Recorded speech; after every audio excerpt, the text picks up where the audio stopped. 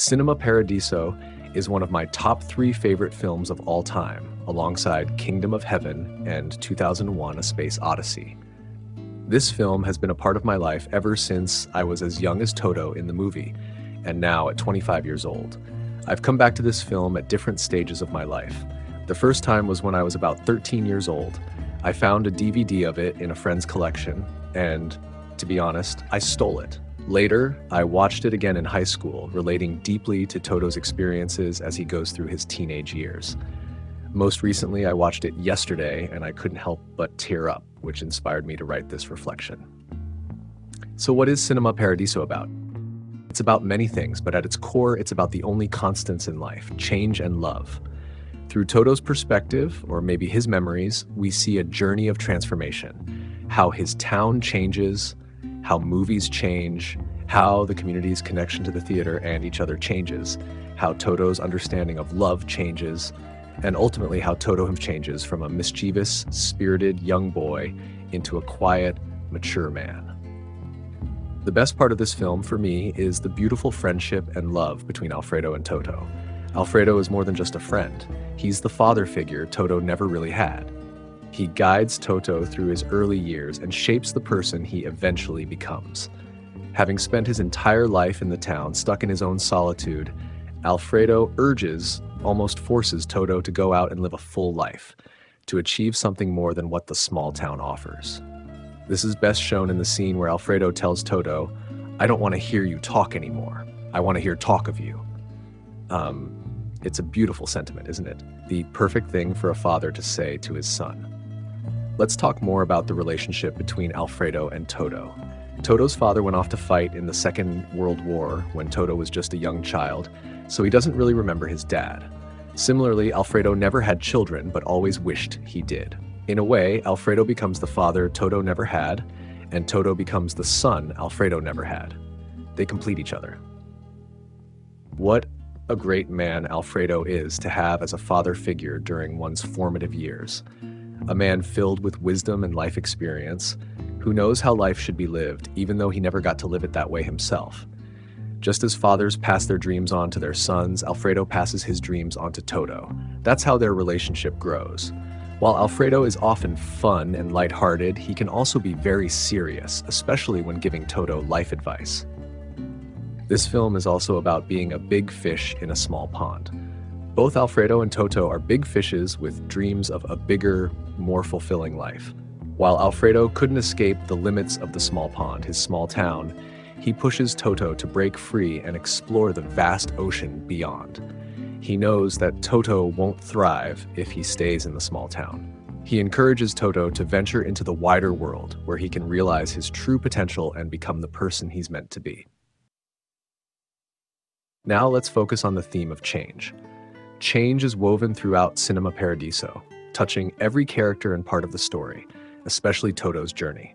As the years go by, we see a young boy grow into a mature man, shaped by the changing world around him, his experiences, and his relationships.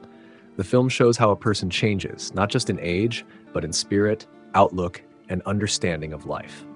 Toto's view of the world evolves over time. As a child, his world is small and centered around the charming but limited space of his town and the magic of the Cinema Paradiso. The cinema is his gateway to a bigger universe. It's through the flickering light of the projector that he first sees a world beyond his immediate surroundings.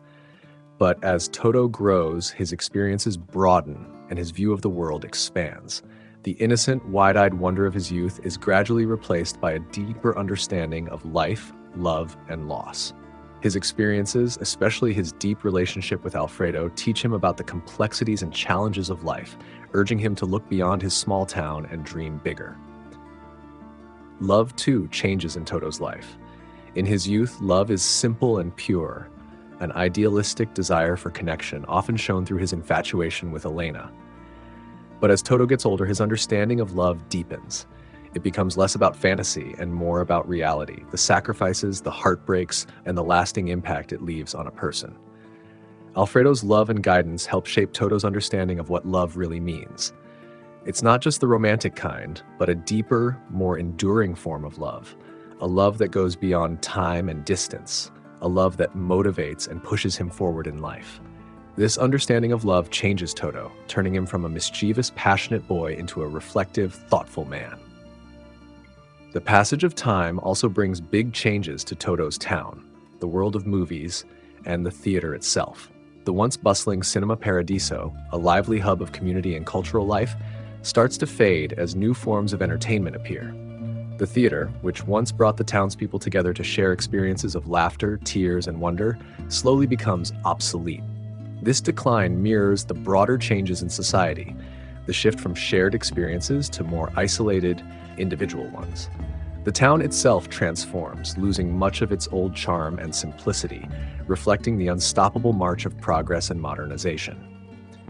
Through Toto's eyes, we see how the movies themselves change, evolving from black and white silent films to colorful epics, reflecting the technological advancements and changes in cultural tastes over the decades. The magic and innocence of the early days of cinema give way to a more commercialized, polished industry, losing some of the raw emotional power that first captivated audiences like young Toto. The theater, once a place where the entire town gathered to experience life together, no longer serves that role. Its decay symbolizes the changing nature of storytelling and communal spaces.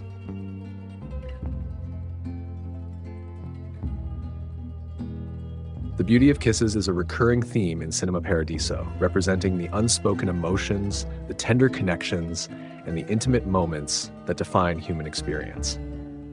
Throughout the film, kisses symbolize love, passion, longing, and the real, raw beauty of life. The film uses these moments to explore the significance of intimate connections and how they shape our memories and relationships. Yet, it also shows the constraints placed upon these expressions by societal norms and censorship, highlighting a tension between real human experience and imposed rules. In Cinema Paradiso, kisses are more than just physical gestures. They are moments of deep connection. They capture the essence of love in its purest form, whether it's a shy, first kiss filled with youthful innocence or a passionate embrace that speaks of deep longing. Each kiss in the films shown at Cinema Paradiso is a moment that goes beyond words, revealing the depth of emotion that characters feel but may not always express verbally.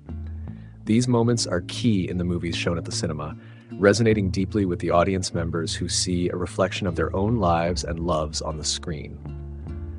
However, the beauty of these moments is often ruined by the strict censorship enforced by the church, which acts as a guardian of morality in the small Sicilian town.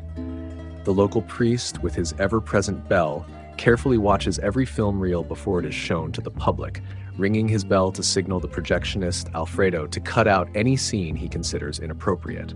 And so, the kisses, the moments of tenderness, intimacy, and human connection, are cut from the reels, seen as too scandalous or provocative for the audience. This act of censorship is more than just the removal of scenes. It represents the suppression of life's most beautiful, natural expressions of love and affection. The removal of these scenes highlights a broader comment on how censorship can stifle the real experiences of life. By censoring kisses and intimate moments, the church, and by extension the society it represents, tries to sanitize reality, presenting a world without the raw, honest expressions of human connection. This suppression of emotion and passion reflects a desire to control and limit, to dictate what is considered appropriate for public viewing. Yet, in doing so, it also dulls the richness of life, taking away the moments that make life so meaningful and memorable. The film shows this censorship through the character of Alfredo, who, even though he follows the priest's orders, understands the value of these moments. He recognizes that kisses and intimate scenes are not just about physical affection. They are about the emotional truths that lie beneath, the longing, the desire, the love, and sometimes the pain of human relationships. Alfredo's final gift to Toto, the reel of all the censored kisses cut from the films, is a powerful act of defiance and love.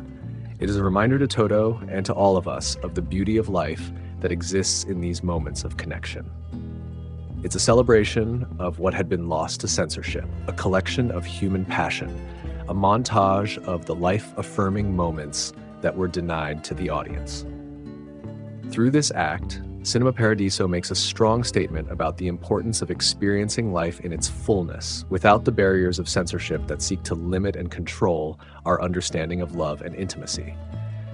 The film argues that to censor kisses is to censor life itself, to deny the very expressions that make us human. Kisses, with all their tenderness and passion, embody the unfiltered, genuine connections that define our existence. They are moments where time seems to stand still, where the complexities of life fade away and only the purity of emotion remains.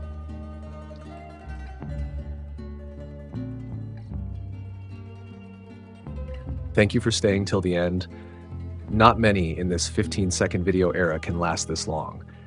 And if you're still here, I would love to hear your thoughts on the movie. So please do comment. See you in the next one.